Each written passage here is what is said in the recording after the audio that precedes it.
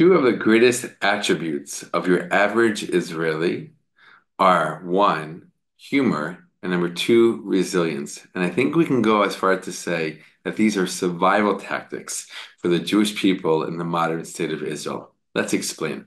Shalom, my friends. It's the Kiva Gersh with Israel in 5, where we give you everything Israel in 5 minutes. Please like and subscribe. And if you have any questions or want to keep the conversation going, please do so below in the comments. Israelis have been through a lot, and they're going through a lot right now. And the Jewish people have known a long history, centuries and thousands of years of up and downs and all arounds throughout their journey in this world, throughout their thousands of years of being in this world, their history.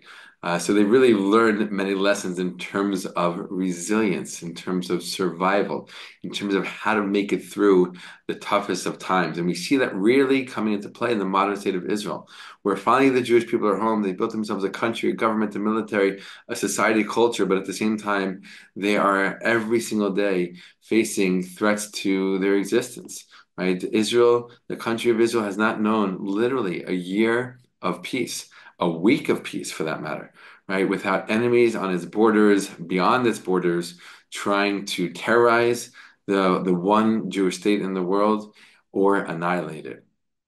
So Israelis have had to become very good at self-defense, protection, and thank God they have, we have, and that is why we have one of the most powerful and successful militaries in the entire world, even though we're a very, very tiny, small country. But at the same time, it takes more than just that for people to be able to deal with so many non-stop threats to their existence. How do Israelis do it? How do they have the strength? How do they have the ability, the capability, the power to keep going on no matter what? And it really comes back to these two themes, this idea of resilience and humor, right? You see, Israelis have a way of never forgetting, right? This idea of never forgetting is a very deep thing in the Jewish psyche.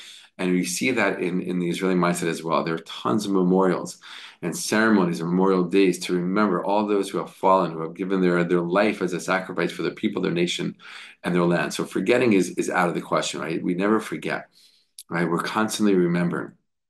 But at the same time, there is this idea of moving on, right? And moving on and knowing how to take things in a light kind of way. Of course, that's not, when I say humor, I don't mean laughing at serious things. I don't mean laughing at tragedy and things like that.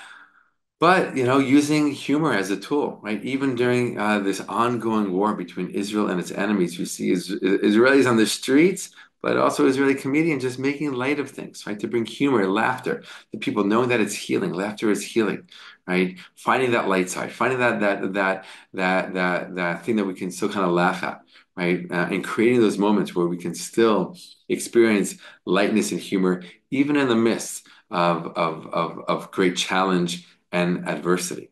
And Israelis have really become experts, pros at that. In addition, also resilience, knowing how to shake things off, knowing how to not get tied down, knowing how to not get bound by the past, right? Frozen by the past. But really, again, not forgetting, remembering, and learning from past events, but moving forward. Right? Being able to move forward, right? Many years ago, over 20 years ago, during the Second Intifada, when there were multiple suicide bombings all around the country for a good 4 years, right? A really hard 4 years.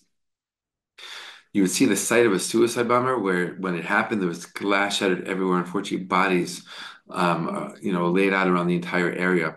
You go there a few days later, everything's cleaned up, patched up, and as if nothing ever happened, right? And again, not forgetting, right? But knowing how to move on, knowing how to step up, stand up, and move on, right? To know that we're not going to give in and we're not going to give up because that's what our enemies want.